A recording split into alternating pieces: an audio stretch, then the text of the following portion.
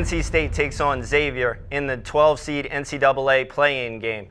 Now, one of the biggest strengths for NC State is TJ Warren. He's one of the most explosive players in the country. He's a great scorer. Reminds me a lot of Paul Pierce. Not a very good three-point shooter, but everything from 17 feet in, you better believe that it's money.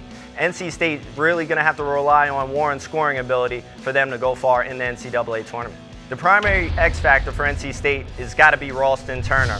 He's one of their best scorers outside of TJ Warren, and TJ Warren needs help. As long as he can continue to produce 12 to 15 points a game, NC State is going to be a lot better basketball team other than just relying on TJ Warren going out and getting 30, 35 points a game a night.